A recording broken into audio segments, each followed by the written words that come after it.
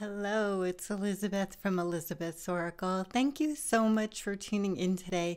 We are going to talk about the Sun through Sagittarius for 2019, which includes Jupiter moving into Capricorn for the next year.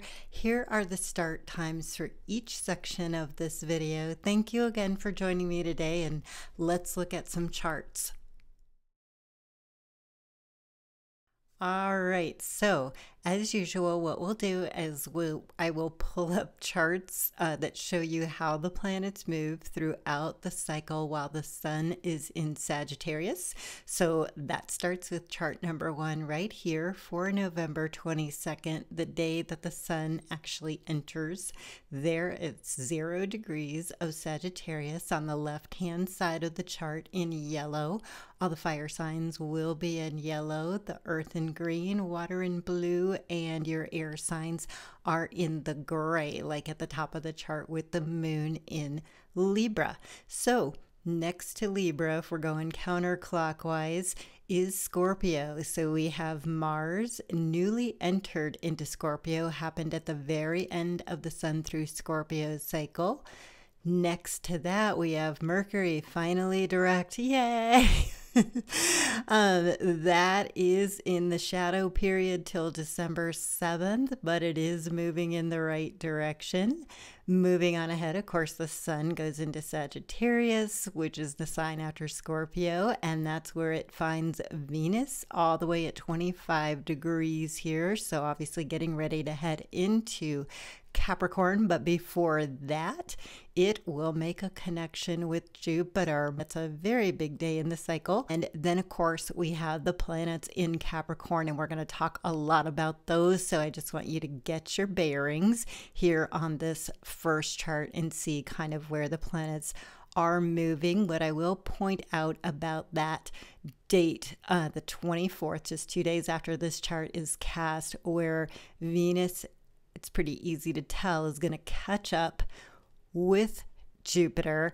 If you go a little further back up the chart to Mars, newly entered into Scorpio, and you look directly across the chart to that lower right-hand area, you're going to see Uranus also at early degrees. So yes, those two are going to meet up on the same day. So Mars is now in intense Scorpio, activating things, passions. Uranus, of course, is the awakener, bringing in surprises and showing us kind of where we need a change and a shift. So it's going to be interesting to see how those two, they're in opposites, so something's got to come up. So see what comes up around there, but also see where you can make your own luck from it, because that Venus-Jupiter connection is, especially with Jupiter in late degrees of its home sign, finishing out its transit, as a very positive aspect. So that's chart number 1. So chart number 2, just a couple of days later on the 26th here. You guys know I always do a new moon chart for all of my people who like to just, I always recommend cleaning the house, cleaning your altar, cleaning, things that are sacred or spiritual to you at the dark moon, and then setting out your intentions with the new moon. And this, of course, coming so close to the Venus-Jupiter conjunction, is embodying the energies of Sagittarius, and it's an early moon again, 4 degrees here. So we are just gently setting out our intentions, and we also have Neptune. You can't quite tell from these charts, but it is getting ready to go direct. So a lot of the information that's kind of come to you intuitively or spiritually, just from that vast cosmic sea of just insight, that maybe you haven't been able to implement.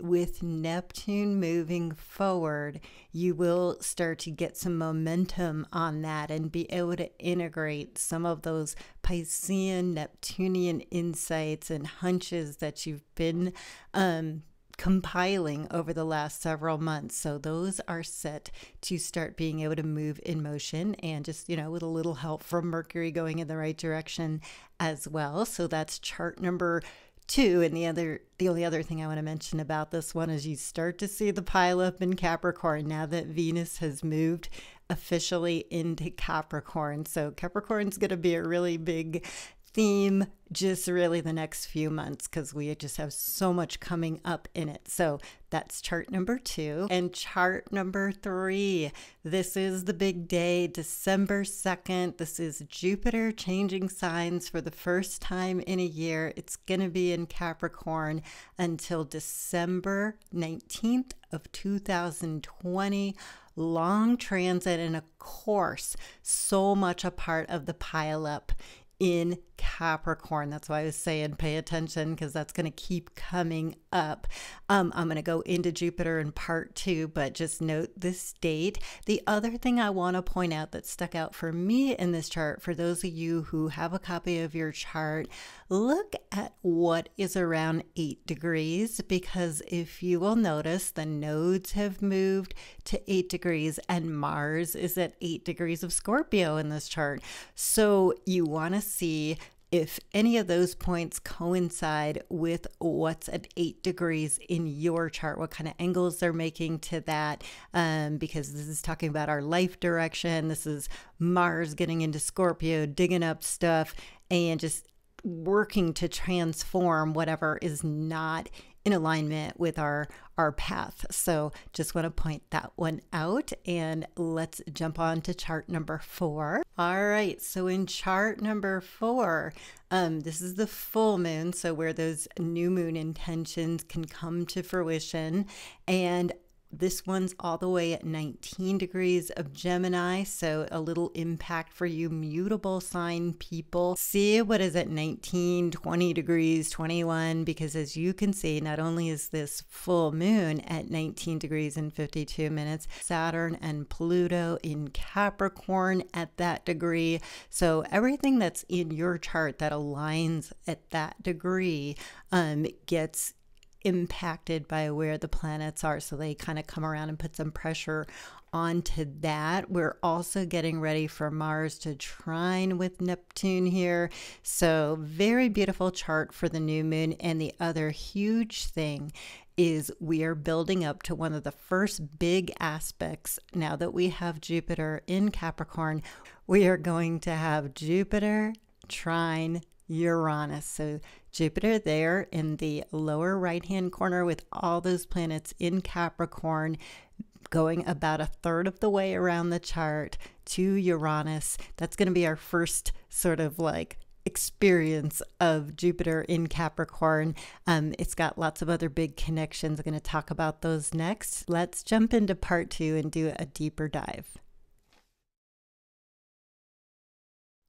All right, so if you're new to my videos, what I do in part 2 is I give a little overview of the sign that the sun is traveling through, which in this case is Sagittarius, and then I highlight whatever transit is happening or combination that I think is important. So in this case, it is that Jupiter moving into Capricorn. So let's give you an overview of each and keep them separated, hopefully, so I don't confuse you. So first thing, the sun is in Sagittarius from November 22nd till December 21st.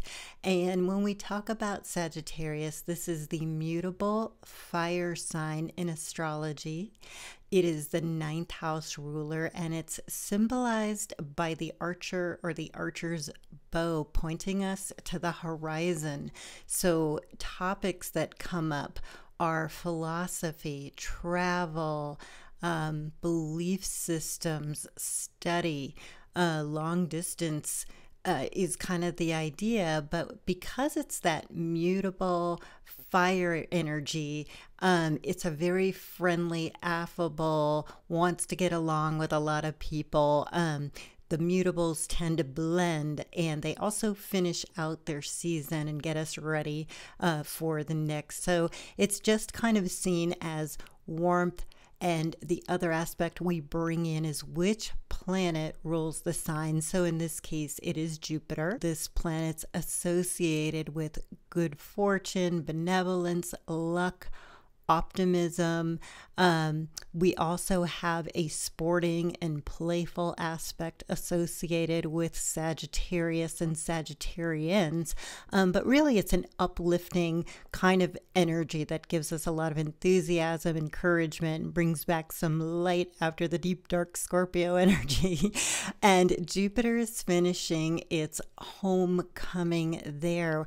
Jupiter takes 12 years to travel through all 12 signs, and so it will not be back here for until another 11 years, beginning that 12th year. So that moves us on to part 2, which is Jupiter going in, changing signs, moving into Capricorn for the next year. Now, one thing I want to bring up and just dispense with right away.